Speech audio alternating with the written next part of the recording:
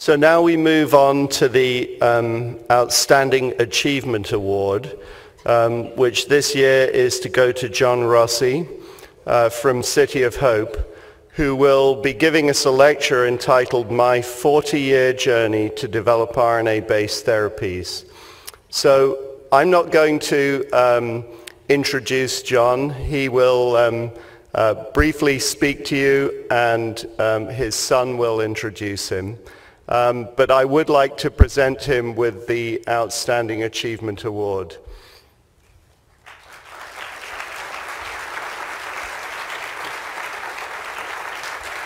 Thank you, John. Let's go there.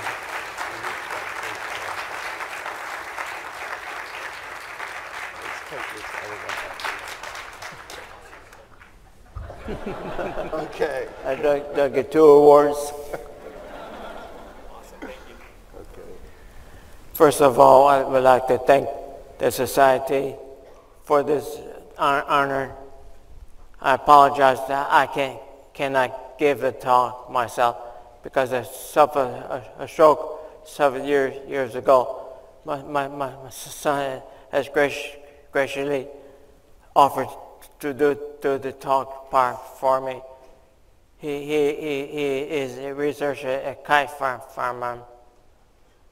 I'd like to introduce my son, John Michael Rossi.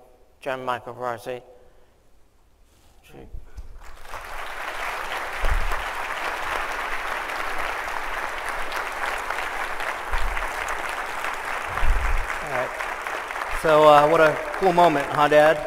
So he's Dad to me, Dr. Rossi to the rest of the audience. So it's my honor and pleasure to present on your behalf.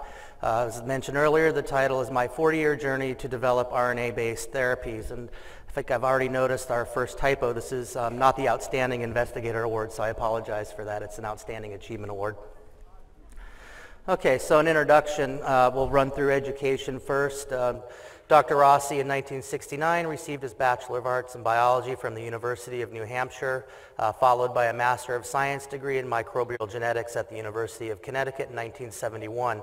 From 1972 to 1974, he took a diversion from science and was in the United States Air Force as a first lieutenant. And I always used to ask my dad what he did, and he said, well, we monitored UFOs. So I guess that was okay. Did you find anything interesting?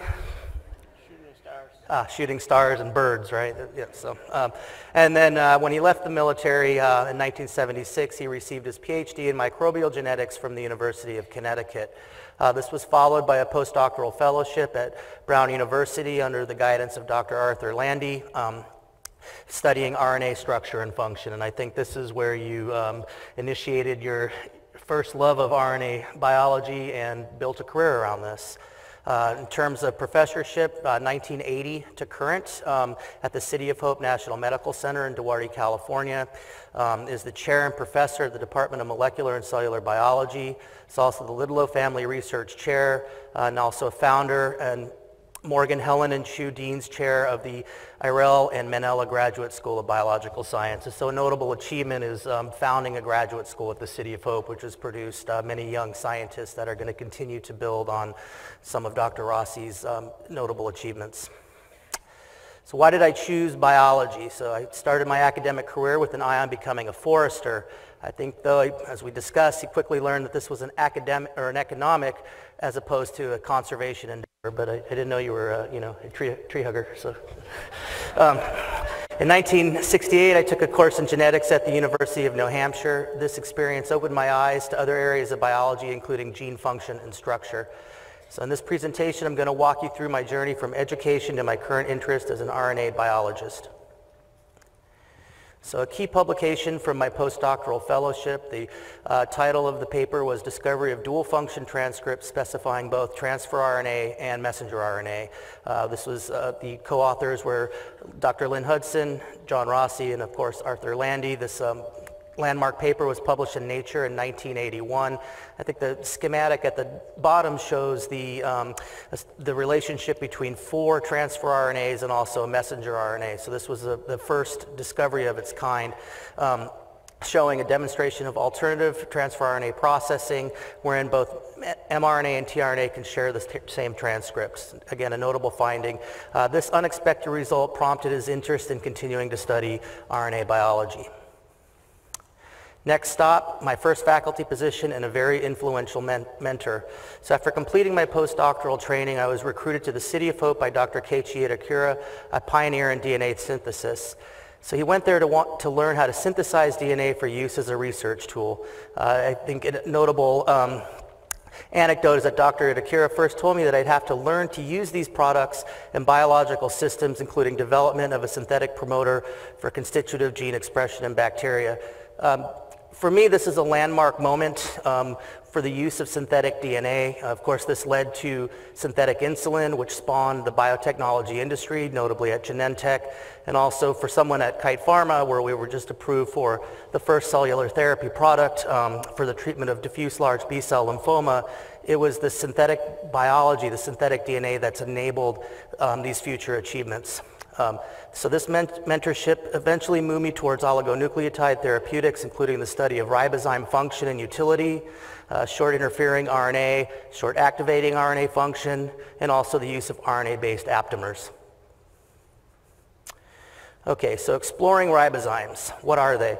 Ribozymes are RNA-based enzymes that cut a target RNA. They have their own catalytic cycle, meaning that they could act as molecular scissors, which is what the intent of the diagram on the right is, thus enabling robust target gene inactivation.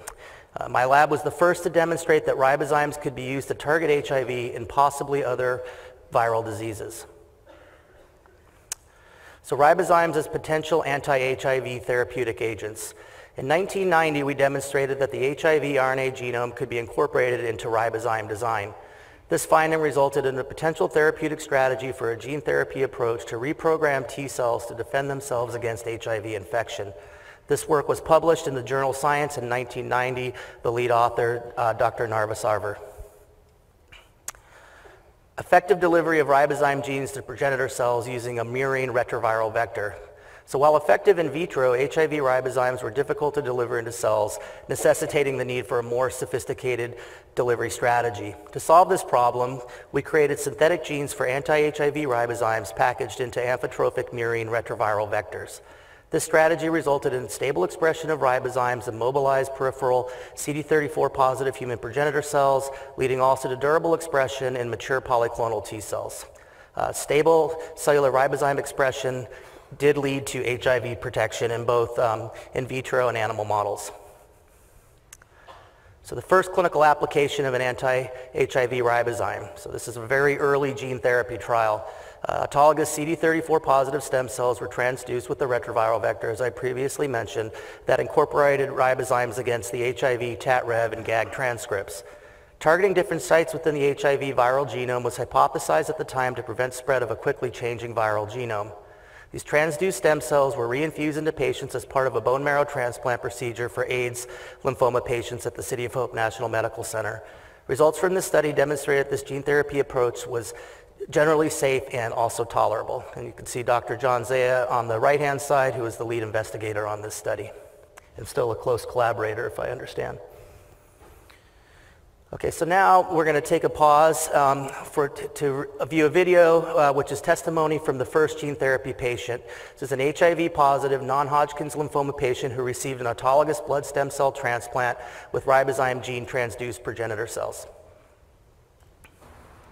I was diagnosed with non-Hodgkin's lymphoma and also with AIDS, and I was terrified, but I met these wonderful doctors. You felt like you had this entire organization supporting you, and they're determined to make life better and to fight these diseases better and to treat them better and to, you know, ultimately to come up with cures. One of the exciting things about Loring and his even being here is that he was diagnosed with lymphoma that basically the doctors told him he wasn't going to live beyond a year unless something miraculous happened. And it just so happened that here at the City of Hope we were doing this experimental therapy for HIV, but the lymphoma part of it was also part of the therapy. And so you know, he got the treatment. Here he is. It's 12 years now or so, 13? 10, July 30th. 10, July 30th, okay. Yeah. So patients that have suffered from a relapse of their B-cell lymphoma have very few options in terms of chemotherapy. So this, what we call autologous, getting their own stem cells back under a full bone marrow transplant setting, is the standard of care for that disease now. You know, they care about the work they're doing. That's why they're doing it. Yes, City of Hope needs to make money to, you know, keep things moving and to, you know, fund the research and take advantage of the technologies that are developing all the time. But, and those are expensive. But I don't think anybody here is in it to make money. I think they're in it because it's what they do, it's what they care about, and they're determined. At City of Hope, our doctors, researchers, and caregivers are working hard to find a cure for cancer, diabetes, AIDS, and other life-threatening diseases. For patients all over the world, they're more than just great people. They're lifesavers. To find out how you can help support this important work, visit cityofhope.org/giving. I was diagnosed with non-Hodgkin's lymphoma and also with AIDS. Okay, so we'll continue on. So moving on to the next endeavor, which was the development of an assay to measure HIV RNA viral load. So at the time that this work was initiated, the standard was a qualitative antibody test that delivered essentially a yes-no result for viral infection and gave no indication of the viral load, which turns out to be highly prognostic for outcomes in HIV-infected patients, which led to, of course, the development of a quantitative RT-PCR assay to measure HIV viral load, which was patented by the Rossi lab, 20 plus years ago now? Sorry, I can't read the date.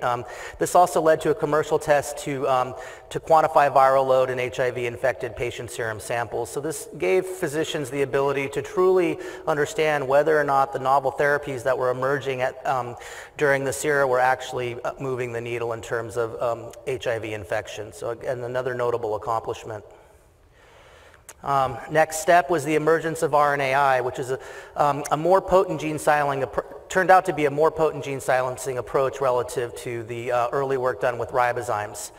So the lab explored early on the potential of RNAi for first gene studies and also an HIV agent. So I remember 15 or so years ago talking with my father and seeing the excitement around this potential modality. When I started working in industry, one of my first jobs was actually screening RNA compounds to understand gene function at Amgen.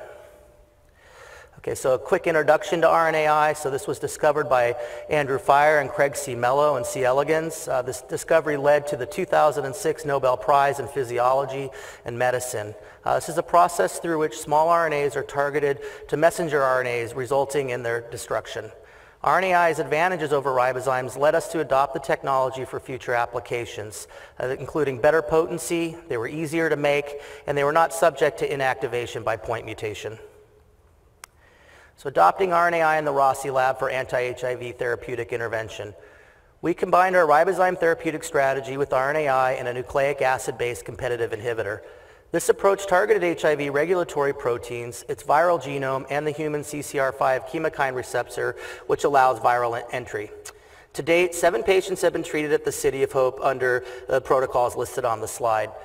The clinical study is ongoing for safety and efficacy. The 7 subjects treated notably are alive and well. So a happy accident, discovery that size matters for RNA interference function. So early siRNA designs leveraged 21 to 23 nucleotide duplexes. Someone was laughing in the audience, so I think you got the joke. Let me start over. Early siRNA design leveraged 21 to 23 nucleotide duplexes that were transferred into mammalian cells for functional studies. So we tested constructs both within and immediately above this range.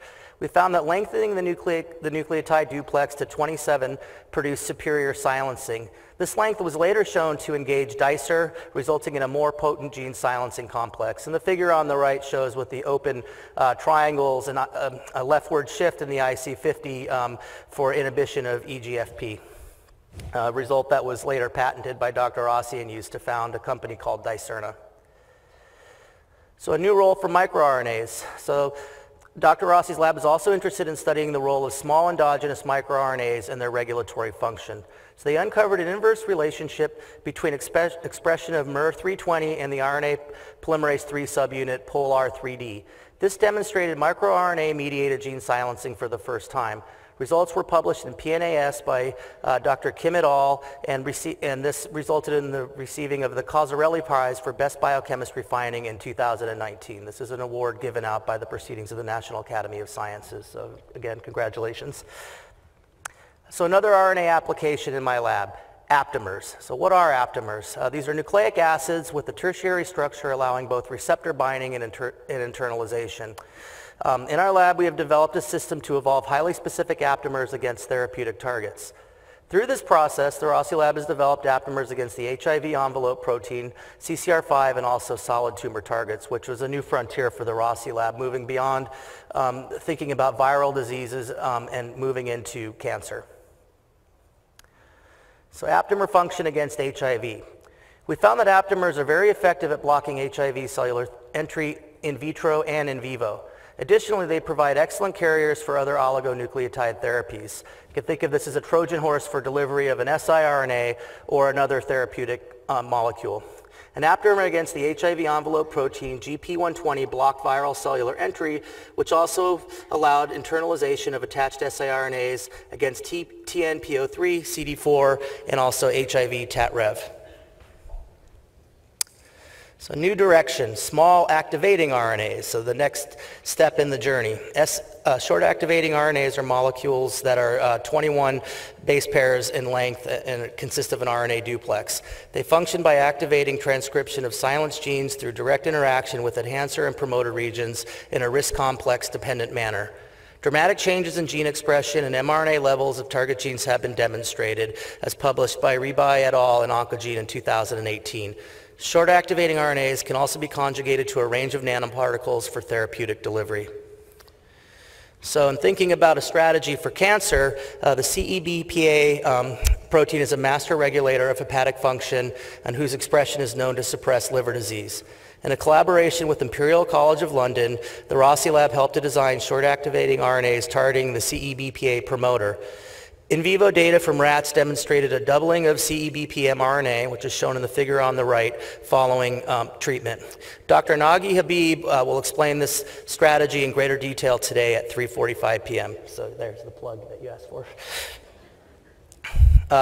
Okay, so moving to the end of the talk. So this is a photo of the current Rossi lab members taken Christmas of this past year. So you can still see that Dr. Rossi runs a fairly large research program at the City of Hope with numerous postdoctoral fellows, graduate students, and also full-time employees. Going back to 2011, you can see the lab hasn't shrunk much over the last 8 or 9 years. You can see Dr. Rossi there standing on the left-hand side with his group at the time. And then also we wanted to point out the ribozyme gene therapy group at the City of Hope in 1994. Some of the notable members, of course, Dr. John Zaya, who we mentioned earlier. You can see Dr. Steve Foreman standing in the back, and Dr. Don Cohn from UCLA was also a member of this group. And Dr. Rossi is sitting there on the right-hand side in the blue shirt.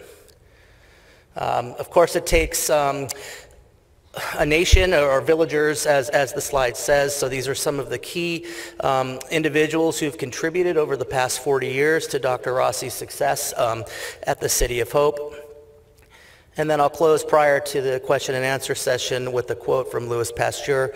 "To those who devote their lives to science, nothing can give more happiness than making discoveries, but their cups of joy are full only when the results of their studies find practical applications." So with that, I'm going to turn it over to Dr. Rossi for question and answers, and I'll help as needed. Thank you very much.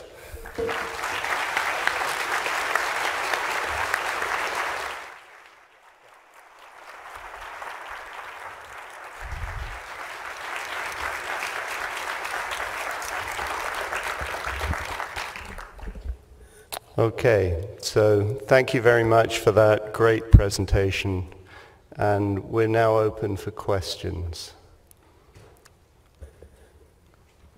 So if I can start, Dr. Rossi, just by asking you to speculate on the future impact of RNA-based therapeutics in general terms, where you think it's going. I think it might replace gene therapy in general as a way to treat cancer and other diseases such as diabetes. Very promising future. And which type of RNA therapeutic do you think is going to have the most impact? I like the small activating RNA approach, turning genes on. We all know how to turn genes off as well with small RNAs, the yin and the yang. Regulation of transcription. Okay. So I actually have a question. What, at this stage of your career, what continues to motivate you? If there was one thing that you could point out that gets you out of bed in the morning and gets you excited to go into work every day? My laboratory, training young people. So continued education. Thank you.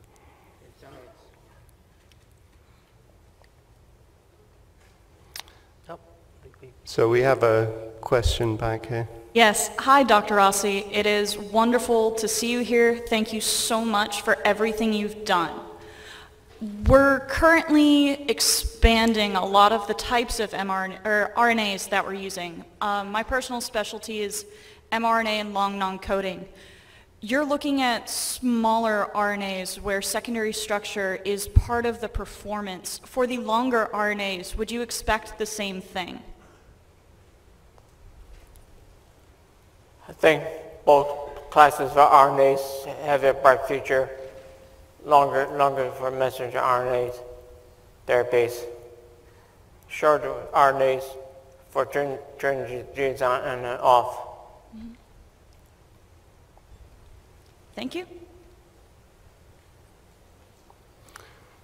So what about synthetic RNAs?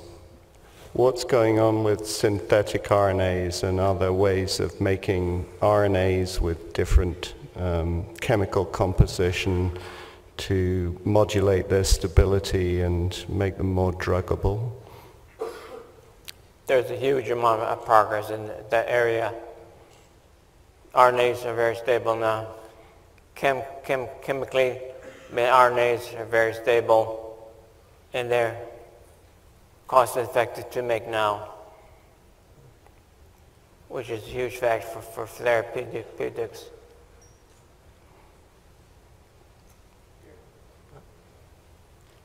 Okay. John, sir, congratulations. Thank You're you. an inspiration to the field. Thank you. John, in one of the pictures, you seen with the current group, which is very large. So, with your vision, what are the areas you are looking at right now? With three major The areas. question is, with your vision, Dr. Rossi, what are you looking at now? A big area for me right now is think about HIV-mediated neurologic effects in the brain. We're trying to target the brain with our therapies. Yep. So first of all, John, again, congratulations on this award and for such a lifetime of achievement. A lot of the small RNAs that have activity are on the order of 20 to 25 nucleotides long. Of course, that's just a little bit above a unique sequence in a mammalian genome. But is there any significance that it's also roughly, for those activating RNAs, roughly 2 turns of a double helix? And might that have something to do with stabilization or whatever? I'm sorry, could you repeat the question, please? Repeat the question, please. Oh, the first is the observation that so many small RNAs that have activity in the cell are on the order of around 20 to 25 nucleotides, which is about a unique sequence, a little above that, for a mammalian genome. But I'm wondering if, in addition to that, any of the RNAs that are interacting with the DNA double helix, whether or not there's stabilization issues, because that's about 2 turns of a double helix. Okay. My thought is that they actually interact with long non-coding RNAs at the promoter regions, not with DNA itself. So it has to be some unique size limitation that generates these products in the cell. Okay, so this may be the last question, but I can't resist asking you. There's this discussion that has been going on for a long time about whether life on Earth originated as RNA. Of course it evolved did. from RNA, so your opinion? It is an RNA world.